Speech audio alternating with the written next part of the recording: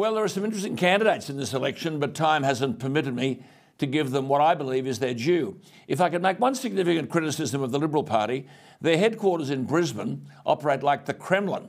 There are several candidates I wanted to speak to who deserve a profile, but head office campaign headquarters won't let them speak to anyone. How can a candidate build a profile if they're denied the opportunity that media exposure gives them?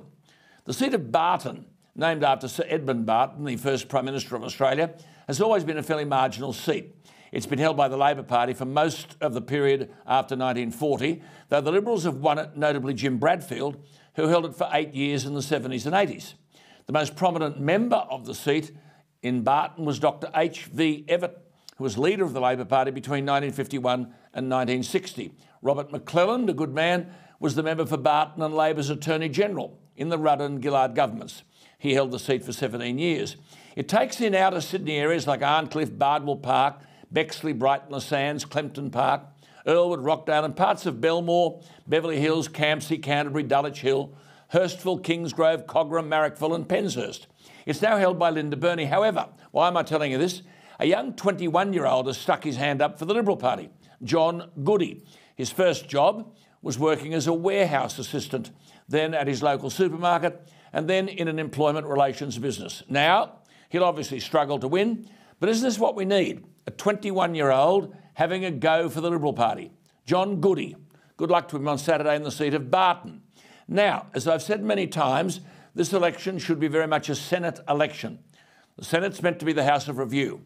You need to put people in the Senate should a Labor-Greens government pass legislation that will need serious review. The bloke to watch in a Labor government is this fellow Dreyfus. He'll be the Attorney General. He is full of himself, self-important, and if he gets up his Integrity Commission, he could well give it a retrospective power, and who knows who might be in his sights. The Senate is important. One Nation in Victoria are looking to win the 6th seat by a man called Warren Pickering. Now, these are the sorts of people I think we need in the Parliament. Warren Pickering has worked in the construction industry. In his late 20s, he wanted to contribute to his country. He joined the Australian Army as a combat engineer.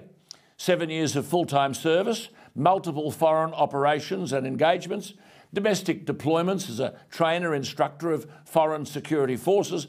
He then transferred to the Army Reserves, worked in the coal industry in central Queensland.